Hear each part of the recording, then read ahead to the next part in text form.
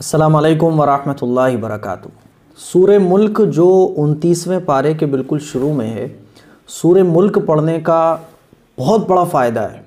हुज़ूर अकरम सल्लल्लाहु अलैहि वसल्लम की प्यारी सुन्नत है। हमारे आका सल्लल्लाहु अलैहि वसल्लम सोने से पहले सूरह मुल्क ज़रूर पढ़ा करते थे।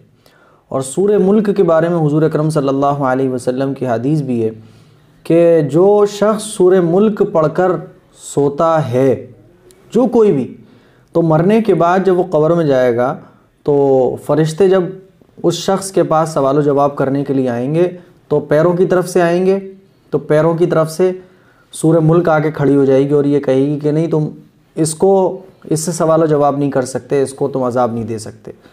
फिर फ़रिश्ते दूसरी साइड आएंगे सर की तरफ से, तो वहाँ सूरह मुल्क आके खड़ी हो जाएगी। और जहाँ से भी फ़रिश्ते आएंगे सवाल जवाब के लिए, वहीं सूरह मुल्क आके खड़ी हो जाएगी। और सूरह मुल्क इस शख्स के लिए सिफारिशी बनेगी अल्लाह के यहाँ। सूरह मुल्क सिफारिश करेगी और फ़रिश्तों को कब्र में अजाब नहीं देने देगी। अगर इसका हाल अच्छा हुआ तो कोई बात ही नहीं है, और अगर इस मरने वाले शख्स का हाल ख़राब हुआ तो जो कोई भी सूरह मुल्क पढ़कर सोता होगा तो ये सूरह मुल्क फ़रिश्तों के सामने आड़ बन जाएगी और अजाब ऐसे शख्स को कब्र में नहीं होने देगी।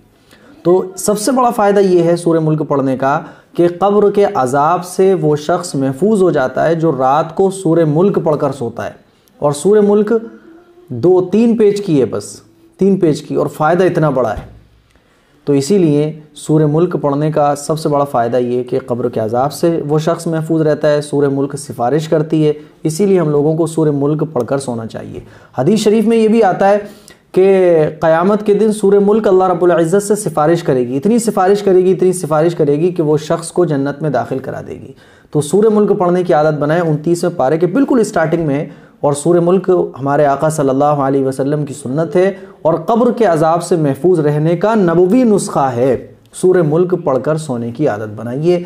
तो ये कुछ इम्पोर्टेंट बात थी जो हर एक के लिए मरने के बाद सवाल जवाब कब्र में होना है, तो हर एक के लिए ये ज़रूरत इस बात की है कि हम रोज़ाना सूरह मुल्क पढ़कर सोएं। अस्सलामु अलैकुम वरहमतुल्लाहि वबरकातुहू।